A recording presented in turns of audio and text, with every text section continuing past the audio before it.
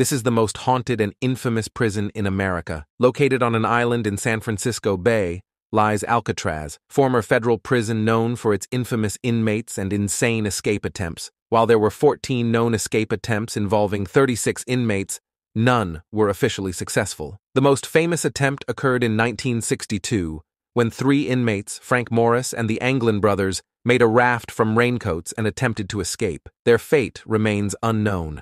Alcatraz housed some of the most notorious criminals in American history, including Al Capone, Machine Gun Kelly, and Robert Stroud, known as the Birdman of Alcatraz.